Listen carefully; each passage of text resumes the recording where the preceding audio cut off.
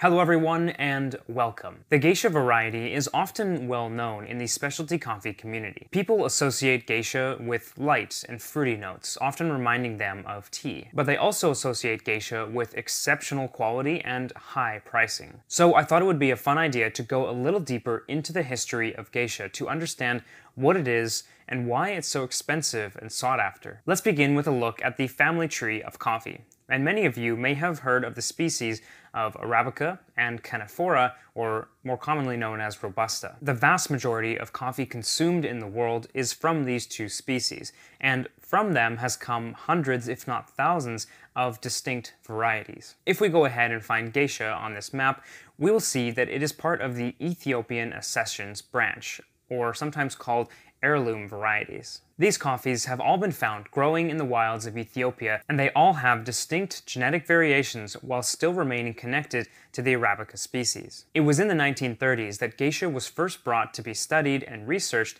at the Lyamungu Research Station in Tanzania. Then it was brought to Central America to be studied further in 1953 by Katie. Then in the 1960s, Katie distributed the seeds throughout Panama, and it was documented as having a high resistance to leaf rust, a common disease that farmers tried to avoid at all costs. However, even with this added benefit, the branches were brittle, and the plant did not produce as much of the coffee cherry as other varieties that were available, so it wasn't often favored by the farmers at that time. For a while, the Geisha variety grew quietly at farms across Central America without much real attention being paid to it. And then, something big happened. This is where the Peterson family jumps in. The father, named Rudolf Peterson, a Swedish-born Californian banker, had intentions to retire at a beautiful farm in Panama. Rudolf bought the now famous Hacienda La Esmeralda in the 1960s, and he visited as often as he could. As time went on, Rudolf had less and less time to visit the farm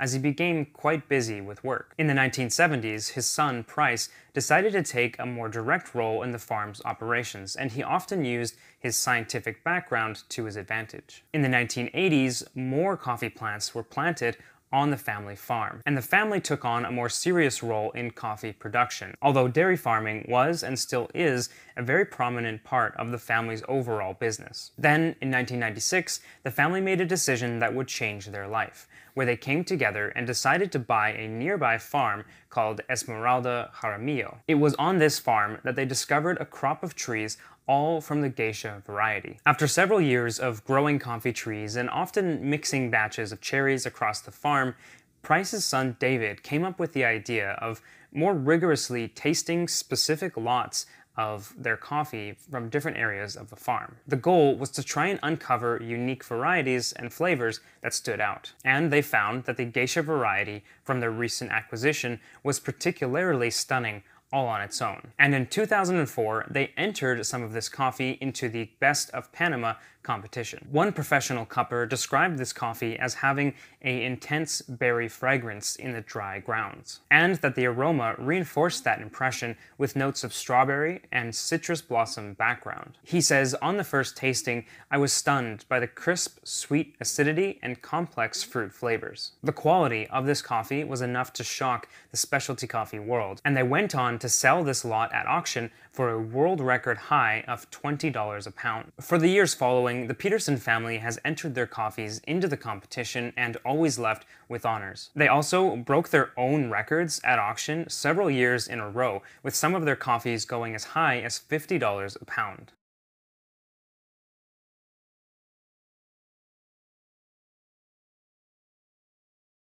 Ever since the Peterson family introduced their Geisha crop to the world, other farmers have followed suit and attempted to plant Geisha on their farms as well, to try and improve on quality and also to make more of a living in an industry that often barely pays for the cost of growing the beans. One really interesting note, though, is that not all Geishas are the same. First of all, they need to be well maintained at high altitudes in order to bring out their best flavor. Not only that, but some plants that are being called Geisha are not technically the same as those found on the Peterson farm. Back in 1953, when the variety was being studied before distribution to Panama, it was logged with a specific number, of T2722. With genetic analysis, researchers can know which geisha plants descended directly from this number, and they've always found a very high cup quality in those that do. Other plants have been called geisha, especially those that were found close to the original site of T2722.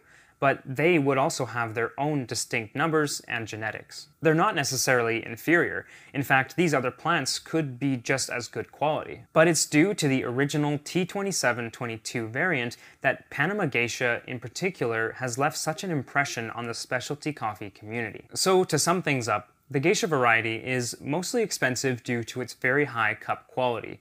The roasters pay more for it, and so do you as the customer. But now you can see that there is also a bit of an excitement around it, almost a cult following. People hear the name and have immediate assumptions about how incredible the coffee is going to be. Any good local roaster, though, will hopefully buy the beans because they taste good and they want to share that coffee experience with you, and not just to cash in on the prestige that Geisha holds. One last note here is on the naming of Geisha, as I'm sure someone will ask whether there should be an I in it or not. It does seem that both forms of the spelling are acceptable. Geisha with an I was used mostly by researchers and in official documentation. But the original location where the variety was found in Ethiopia was a mountain called Gesha, and that was spelled without an I. So many people have decided to reclaim that spelling due to its origin. In the end, I hope this was helpful to you in some way, and I thank you so much for watching. Please remember to like the video and subscribe. Also, make sure to comment below and tell me about a time that you had geisha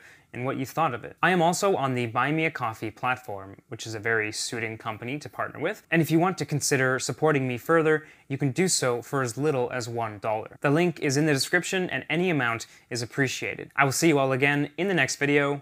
Have a great day.